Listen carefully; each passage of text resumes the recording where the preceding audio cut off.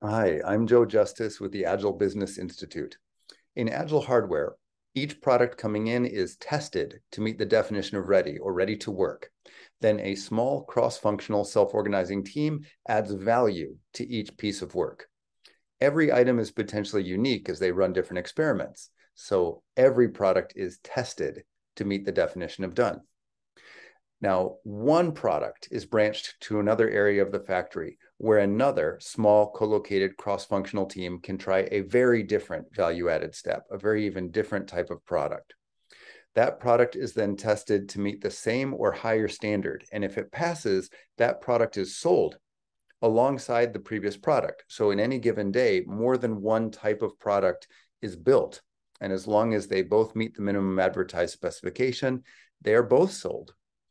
Now, whichever product has the higher financial efficiency, the higher customer visible value, the higher ease of maintenance, whichever KPIs are critical at the time, it's encouraged to ramp, the production ramp. It is their job to now not just make one innovation, but to try to make 3, 4, 5, or 3, 4, 500 if they can in a day.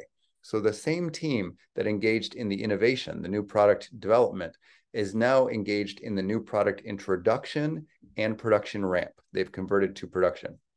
Now, the previous lines then attempt to match and surpass any other innovation.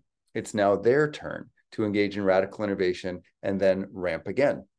In this way, on any given day, more than 10 versions of any given primary module are in production at the same time and sold alongside.